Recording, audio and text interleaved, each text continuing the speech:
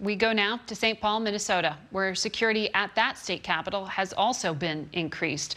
The mayor, Melvin Carter, is here with us now. Good morning to you, Mr. Mayor. Good morning. Thanks for having me on.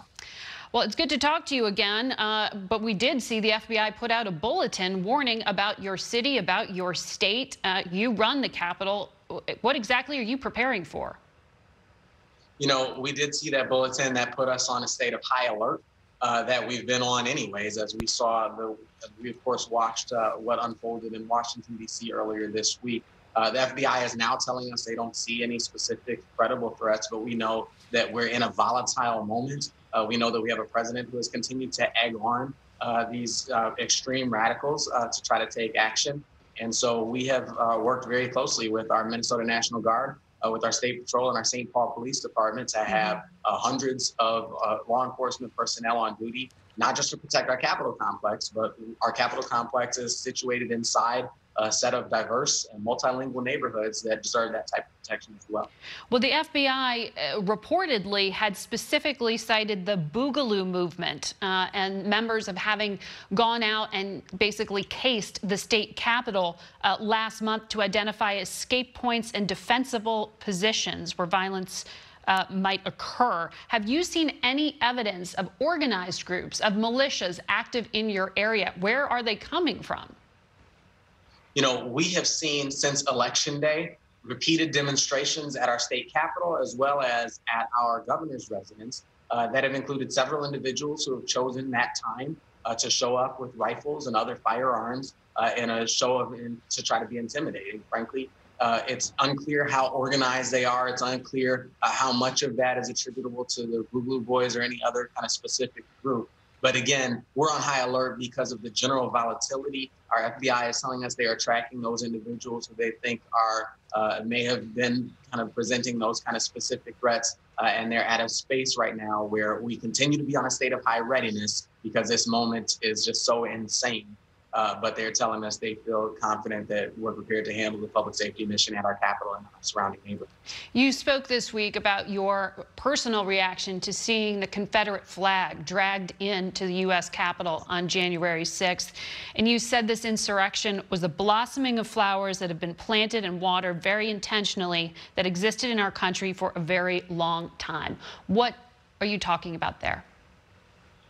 Well, we know, and I think back to a decade ago when we were having the discussion of whether America is a post-racial society or not, which hopefully we know now is a ridiculous notion.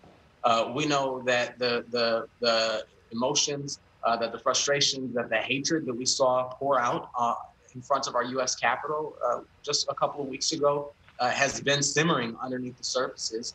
And my hope is that we as Americans finally take that head on, finally really meaningfully address the legacy of race that we have in our country, the continued impacts of our history of systemic racism and systemic oppression, so that we can build a country that really takes seriously the three words that founded our democracy, we the people, meaning all of us. You see that racism specifically as a contributing factor to the insurrection. Is that what you're saying?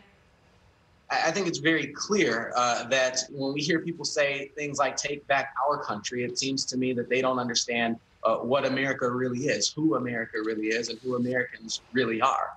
It seems to me that as we've had a large conversation about the double standards of law enforcement that have been on display, as we've seen the bias of one elected leader translate into a completely different treatment of people who came out to say that George Floyd never should have been murdered versus people who come out rallied by our president to try to literally overthrow the Capitol of the United States. We have seen the impacts of race in our country over the last year play out in ways that I'm hopeful that we can no longer deny. Very quickly, on COVID, your governor accused the Trump administration about lying regarding vaccine doses. Minnesota has fallen behind in being able to distribute what they do have. Do you as mayor need to take control of that, as 37 other mayors around the country are asking to get a direct line of supply? You know, we're fortunate that we have a strong relationship with our governor here in Minnesota. We've been working closely on the COVID response. We've worked closely to get National Guard troops mobilized for this weekend. And so we're working closely on this crisis. It does create so you don't need to take control? it's another proof point that the president will be dangerous until the moment he leaves office. And we're scrambling. Our healthcare providers are working hard to develop a plan B so that we can move forward as a state. All right, Mr. Mayor, good luck to you. Thank you for your time this morning. Thank you very much.